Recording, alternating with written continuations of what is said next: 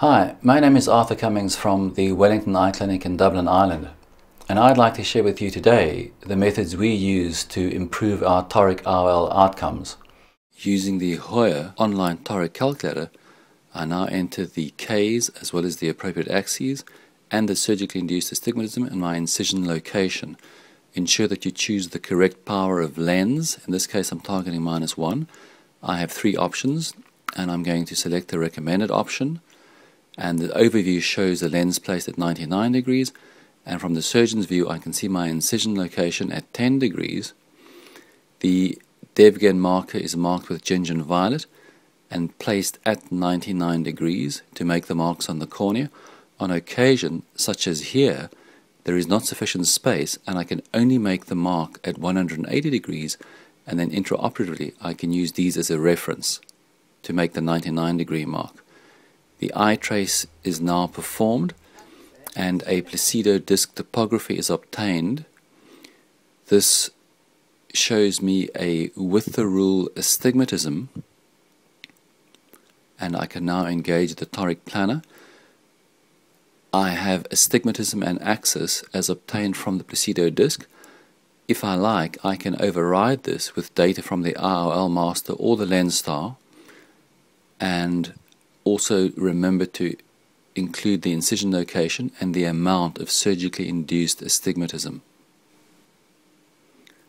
The iTrace software now shows me that with an incision location at 10 degrees, the steep axis of the IOL neatly aligns with the steep axis of the cornea at 99 degrees. If I select option 2, which is the recommended option, I am left with 0.44 astigmatism at 99 degrees, but if I am completely sure that my incision location is at 10 degrees and I'm totally convinced of my induced astigmatism, I can then select an overcorrection with a T5 lens, which will leave me completely spherical.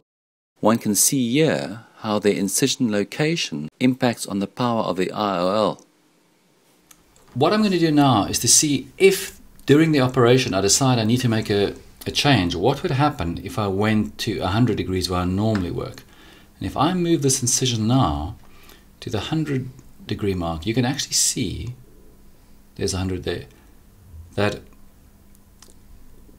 as I move the incision, it does absolutely nothing to my lens. My lens is still at 99 degrees. But it's giving me a slightly different outcome. So with this particular option, option 2, if I make my incision over there, I've increased my astigmatism to 0.99, whereas when my incision is back at 9 degrees or 10 degrees, my residual astigmatism is now 0.44. And I like a bit of a residual astigmatism with the rule because it tends to make you see better up close than you would normally expect. What I want to show you now is go with the option you see in front of you, and that leaves me with a very, very spherical result. And what I want to show you too is it gives you an awful lot of safety. If for whatever reason I get the incision wrong and I go slightly, and this isn't even slightly, this is 20 degrees out, I still only have 0.16. If I go 20 degrees the other way, again, I've still got a tiny amount of astigmatism. So this is telling me that if I make an incision over there, I've got a really broad area where I can make the incision and still get a very acceptable result. What I want to show you now is if you believe that you have no induced astigmatism, what you'll notice now is that wherever the incision is made, it has absolutely no effect on the placement of the IOL. The IOL is being placed at 99 degrees, and no matter where your incision is, that's where the IOL needs to be placed. On the other hand, most of us do induce astigmatism, and just to show this more graphically, I'm going to induce one diopter of astigmatism to show you how the incision changes the axis of the lens. And now you can see the axis of the lens is at 79 degrees when our incision's at 133. But as I move the incision to 120 degrees, the axis has moved to 78. And you can see now it starts coming back. So the beauty of this device is, irrespective of the amount of astigmatism that you induce, as long as you know what it is, you can key it in and you can use this device to really tell you where to place your IOL. What I want to show you now is choose this option. It's the lens, the T5, that's going to leave us with the smallest amount of residual astigmatism.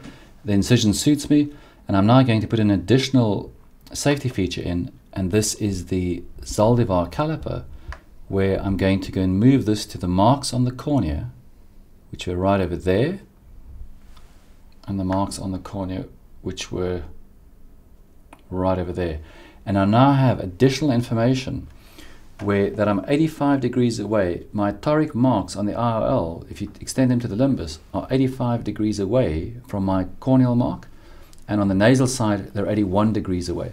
And this is quite a common finding with toric lenses and their positioning, for the simple reason that very seldomly do you have the center of the cornea correspond perfectly to the center of the pupil. And after all, we are centering the lens on the center of the pupil. We can generate a surgeon view, and this is how it's going to look in theatre. And the next step now is to simply print this, and you now have an additional printout to the online calculator that you can use in theatre to help you get the surgery right. Alright, so now we have the printout, and because I'm going to be sitting temporally, this is the view I'm going to have from temporal, and it shows me exactly where to place my incision at 9 or 10 degrees and where my markings need to be for the alignment at 99 degrees. And I now have this as well as the view that I got from the online calculator, and between the two of those it's extremely unlikely that we won't get this right. In theatre, the lens comes pre-loaded. This is handed to the surgeon, and the first item on the agenda is to ensure that this is the correct lens and the correct power. Helon is now injected into the port, and it must be ensured that the viscoelastic covers the IOL. The second step is to remove the protective cover, and the third step is to slide the slider forward as far as it will go. Now the lens can be seen moving into the injection chamber, and now the preloaded cartridge is removed from the protective casing, and the plunger is now engaged by pushing forward and turning clockwise until it engages the screw, and you can now see the IOL and the haptics moving forward. The injector is now placed inside the eye, and the plunger is turned clockwise to deliver the lens very gently into the eye. Once the lens has started unfolding inside the eye, it is positioned at the axis as predetermined, and the procedure is completed by hydration of the incision sites. Right, the iTrace is a unique system that has both a wavefront aberrometer as well as a corneal topographer in the same device. So once these images have been obtained, I can go and load the wavefront from this patient, there it is, as well as the corneal topography of this patient, and now go and view these two images simultaneously. This is the Chang analysis, but I'm going to show you the summary over here, which shows you the corneal topography, the entire wavefront of the eye, the wavefront generated by the cornea, and the wavefront generated by the internal optics, which is basically the lens of the eye. And when we see that the entire wavefront of the eye looks very similar to the entire wavefront of the cornea, then we can deduce in this case that all these aberrations are from the cornea. I'm going to show you another case, and this is a case where we have someone with lenticular astigmatism, and again we're going to load the wavefront and then the corneal topography, and once these are both loaded, that's the Chang view, this is the simple view, this is the corneal topography showing a very, very regular cornea, this is the total wavefront, and now what you see is that the total wavefront matches the intraocular wavefront almost perfectly, while the corneal wavefront again is pretty normal. So now the entire wavefront from the eye is generated by the lens. So we know here that this is a case of lenticular astigmatism, and if we put a toric lens in here, we're going to make matters worse. We need to here put a spherical lens in. And the last case I want to show you is one which teaches us even more, and again we're going to load the wavefront and the corneal topography and view these simultaneously. This is the Chang view, which shows you the HRMS. This is the view we're more used to. So this is just showing simply the HRMS of the cornea with the individual aberrations like coma, trefoil, quatrefoil, and so forth. And I'm going to go to the summarized view. And again, here's the corneal astigmatism. This is the total wavefront that's not really showing too much defect. And this is the wavefront of the internal optics. And this is the wavefront of the cornea. And so what you can see here is that the combination of the internal optics and the external optics from the cornea are giving us a wavefront that is pretty decent. That's quite decent. So in this particular case, the cornea is compensating for a lenticular problem, or vice versa. So a very, very powerful piece of software that can either simultaneously capture data or separately, but allows you to view them at the same time and really deduct where a problem is coming from.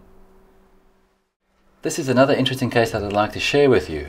And this is someone who had LASIK 15 to 20 years ago and came back saying, look, wouldn't you mind doing a bit more laser for me? My vision's starting to deteriorate again. And so you could see some residual astigmatism from this previous surgery. But now on doing the iTrace, we suddenly found, but the biggest problem is internally. And you can see that the entire wavefront of the eye is matching the lenticular wavefront, or the internal optics wavefront. So we know now that the biggest part of this problem is actually from the lens. And you could see the lens, but this gives you confirmation that this lens needs to be treated. Right, so what we can go and do now is we can go and show the patient what would happen if the cataract was treated. So I'm going to go now to a Snellen E. And this is what the Snellen E looks like with the entire wavefront from the cataract as a result of the internal optics and from the cornea. So I can show the patient, if we go and treat your cornea, if we go and treat your cataract, you will still be left with this defect unless you put a toric IOL in. Because once the cataract is gone, if a spherical IOL goes in, we're left with this corneal astigmatism. So until we treat the corneal astigmatism with an intraocular toric IOL, we're going to have an unhappy patient. So this is an ideal patient for a toric IOL. Thank you for watching. I have enjoyed sharing with you how the HOYA iTrace Surgical Workstation and the HOYA Online Toric Calculator have helped improve my outcomes with toric IOLs. I hope it does the same for you.